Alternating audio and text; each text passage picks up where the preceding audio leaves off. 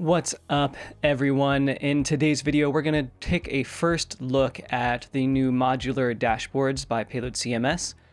I have not done any kind of research into these yet, so I'm just spinning up the camera, and we're going to go dive into the dashboards to see what we can figure out. I know that this is in beta, so there are a few issues that are still being worked out, but I'm hoping that we can at least get something up and running even with a basic project. So this is only available on version 3.69 and after. So we'll take a look and see what we can come up with. We're gonna start with a new project. So we'll go to desktop first, then we'll go to where I have my tutorial repos, and then I have all this in a mono repo now, and then this will be for payload. All right, and then we're gonna run pnpx create payload app. And so this is going to install at the most recent version, which means that the dashboards should appear immediately. So this is going to be modular dashboard first look. We'll do the website. It'll be a MongoDB. So here's the website template. Let's put this over on the right half, put this over on the left half. I'm done with my terminal, so I can close that. And now let's take a look at our payload config, which should be in source, payload config, and let's go ahead and git add, git commit, init commit, and then we're going to run pnpm dev to get this up and running and see what we have by default in the website template, because I don't think it's going to have the dashboard by any means. But if I go to localhost, do admin, let that load up. So we're going to sign up with my normal test user. Not now. All right. So, yep. So we've got a dashboard here. That's perfect. But I'm going to want to look into how to actually add it. All right. So we're going to seed the database. We're not going to add any of this. We don't need that anymore, so I can get rid of this, and that should disappear. All right, so then we have dashboard. Where is the dashboard added? Is it just by default then? So it looks like the dashboard is on by default. So let's take a look at the dashboard, since it seems to be whenever you install a new project at 3.69 or after, it automatically comes with this dashboard dropdown. And here I can edit the dashboard. Well, first, here it says reset layout. I assume, and we'll see here in a second, that this is going to save to my preferences. So to my preferences, it's going to write what I have as my dashboard. So let's go ahead and edit the dashboard, and we're going to add our collections widget, okay? So we can have multiple collection widgets. Interesting. So that's only going to be full. So I can only add my collections widget. That means that there has to be something else we can do here. So in components, there's no dashboard here. Is there a dashboard here? There is. All right. So now we can take a look beyond the default dashboard here, which is the collections and globals. We can click into this and see what our dashboard config has. So it looks like we have a widgets array, or a widgets option as well, which does take an array. So I've got that going now. If I save this, let's see what happens to my dashboard up here. So collections is still there by default. Let's refresh before I actually make that claim. We still have collections by default. Now in the widgets themselves, we have an array of widgets, which then has a component path, label, max and min width, and a slug. Let's just get something going here. Component path is a string. So we are going to be using import maps to make this happen. So what we could do is for our widgets in here, we're going to create a new file. And for this file, we're going to create a widgets folder. And the first widget I'm going to create is a collection count. And we'll just do a TSX file here. We'll do this like any other custom field, I believe. So before we even do anything, let's export a default collection count, and we're just going to return an H1. This is a test. Export default collection count. Then we can come over to our payload config, widget. So the widget array is going to expect a component path. And that component path is going to be not all of that, and then a slug. Okay. So we need to add a slug, and this is going to be collection count. So let's see what this ends up looking like. If I go to my dashboard again, I can add a collection count, and then we see this is a test. Great. So we have our collection count. So what we need to do is import get payload from payload, import our config from payload config. Then we're going to initialize our payload, but first this needs to be async. So we'll set payload is going to be equal to await get payload config. Let's just get our pages collections. So I'm going to do collections. I guess we have posts. So we're going to limit this to 0. So let's come over back to our dashboard and refresh. So now we can go to our dashboard, we can edit the dashboard, and we can add our collection count, and we have 3 posts. Perfect. We can set this to be small, extra large, but none of that's going to matter because maybe if we do a style and we just do a border of 1 pick solid black, we can add the dashboard. I want to do add collection count. We can see that there now, and then we can do full, extra large, large, medium. All right. So all that looks good. We can save those changes. So then we have max width and mid width, as well as the slug, which we did, and then the label function. So we could just do a label and call this one post count. That is actually going to be this here. So if I do collection count just to show, yep. So that's that label here. So this label sets the collection count there, but I'll just set this to be post count because that's all I'm doing with this right now. Then we can do a max width and a min width, and then the widget width is these. So I can do something like max width of, we'll say, this probably shouldn't be bigger than medium for what it's doing. And then min width, I don't really need to change this, but we'll do small.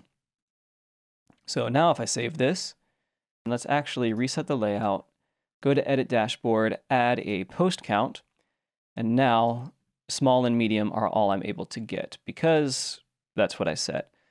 But for the max width, I could probably go with extra small and go up to medium. I don't really want this to take up more than half the screen. So if I refresh that, let's go add it back, and we'll set this to be medium and save those changes. Let's see what else we got here, because this is not very flexible right now, and it also doesn't look great.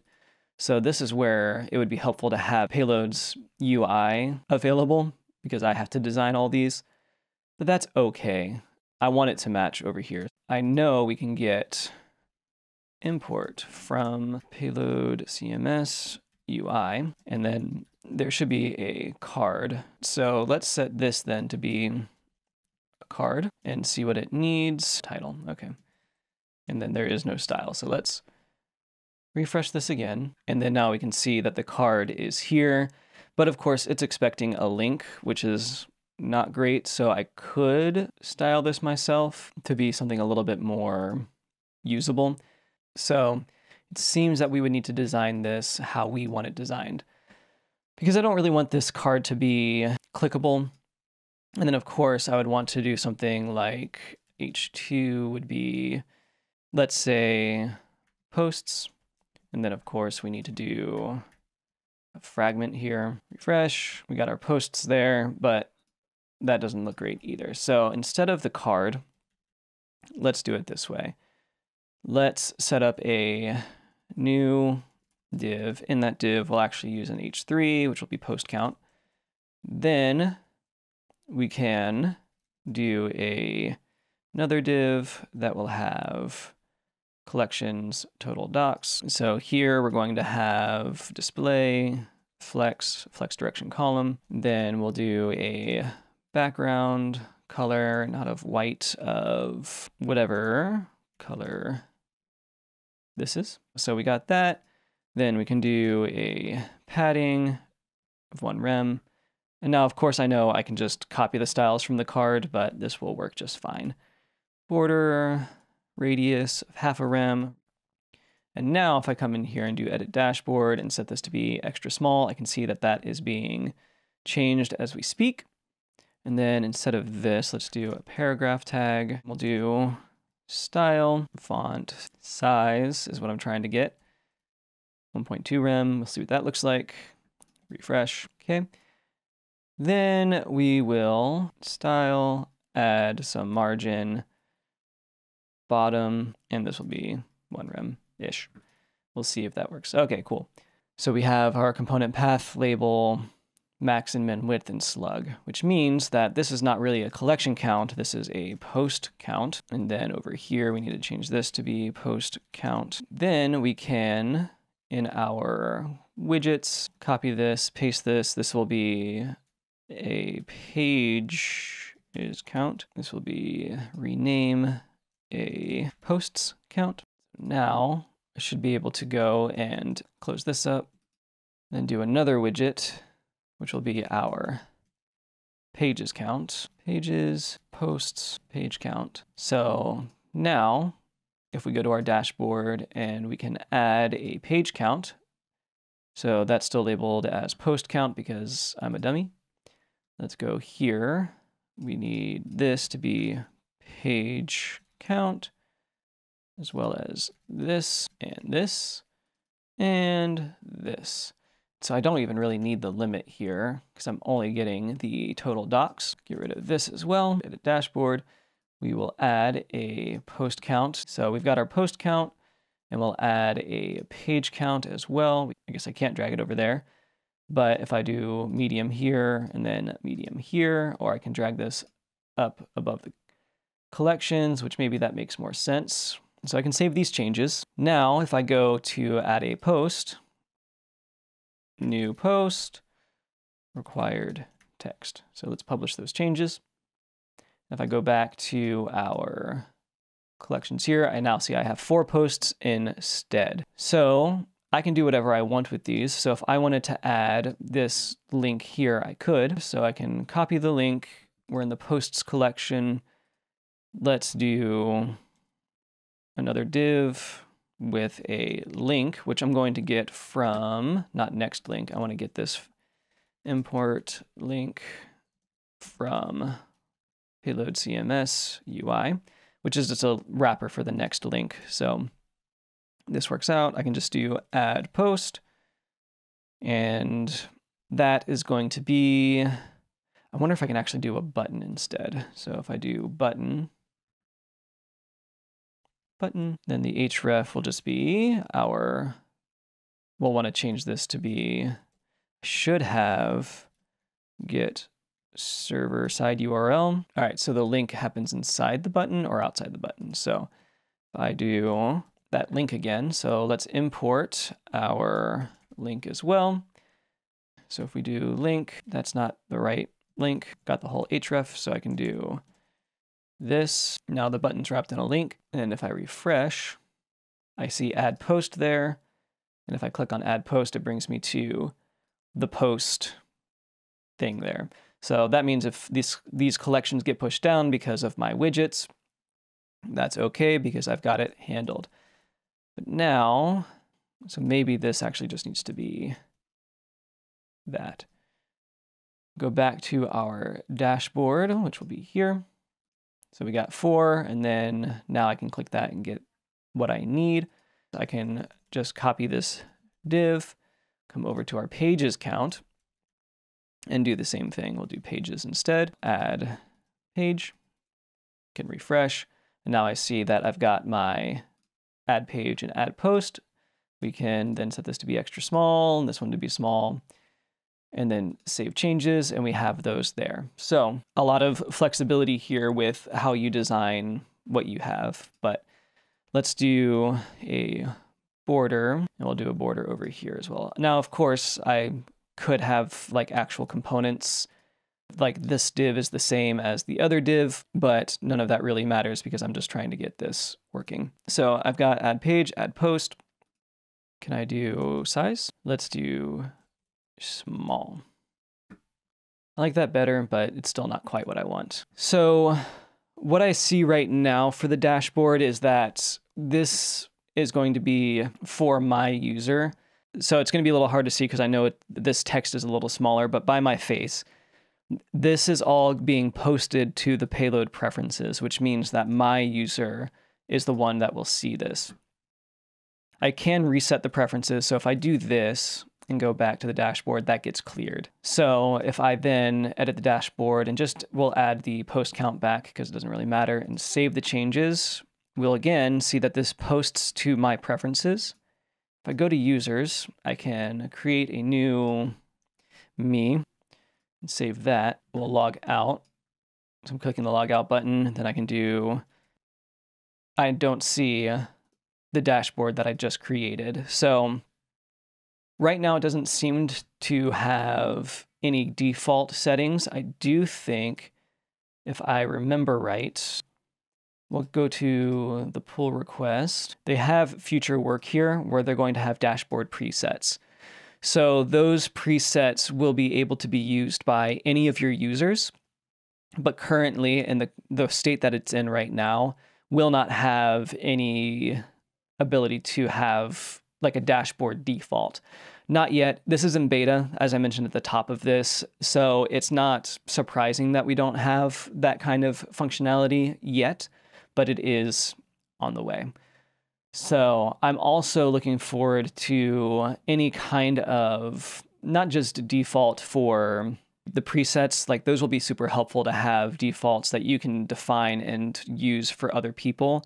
But I'd like to see some also generic basic components that are defined for you. Or really what we need is the UI to be exported fully, so I don't have to like design everything from scratch, but to have a way to get my collections or my widgets to match the admin UI. It's really impressive work, so don't get me wrong that a simple implementation is a bad thing. Let's go look at our post real quick. And I can see authors. Perfect. All right. So what I want to do is we're going to set myself as an author here. So I'm going to publish those changes.